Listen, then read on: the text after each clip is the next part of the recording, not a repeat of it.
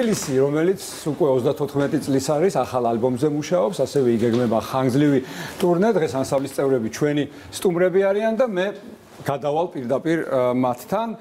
დილამშვიდობის მოგესალმებით. ძალიან დიდი მადლობა სტუმრობისთვის. რაღაცნაირად მეც უნდა ჩავდგე თქვენთან ერთად. რომელი ხმახარ თქვენ? მე რომელსაც მეტყვით ის ხმავალ. კარგი, მითხარით. 2 წელი რატო დავაკელით?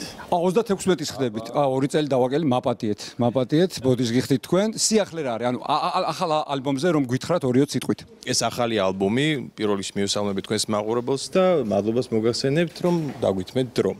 რაც შეეხება სიახლეს, ახალი ალბომი უნდა ჩაიწეროს, უნდა დასრულდეს, ვიდრე ყველანი ისვენებდით, ჩვენ აქტიურად ვისვენებდით და ჩვენი დასვენება ძირითადად მიმდინარეობდა ხმის ჩამწერ სტუდიაში არჩილ ბურჯულაძეს მადლობა გაძლebისთვის და რაც შეეხება ალბომს, მასში შესულია როგორც ქართული სიმღერები, კლასიკური რომანსები, ასევე ხალხური სიმღერები და რამდენიმე უკრაინული სიმღერაც, იმიტომ რომ ჩვენი ტურნე სწორედ უკავშირდება უკრაინულ.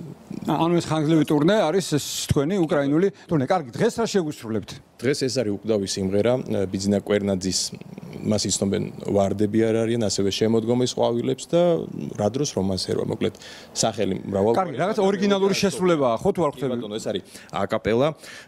სამწუხაროდ ისე მოხდა, რომ ეს სიმღერა ამ ვერსიით ავტორმა ბიძინა კვერნაძე ვერ მოისმინა და ფაქტობრივად 8 წელი იყო ეს სიმღერა შემოდებული თაროზე. მე ნინო ქათამაძემ გაგვიცოცხლა რეალურად ჩვენთან ერთად იმღერა სიამოვნებაში კი კარგი, დავიწყოთ სიმღერა რომ მოვასწროთ დროში. შეზღუდულები ვართ. მე ჯობია რომ წავიდე და დაგიტოვოთ ანსამბლი თბილისი, რომელიც 36 წლის გახდა, ბოდიშ ვიხდი კიდევ ერთხელ.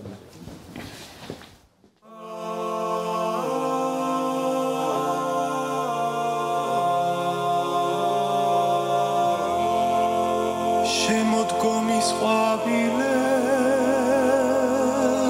დიდებასთან მივიდა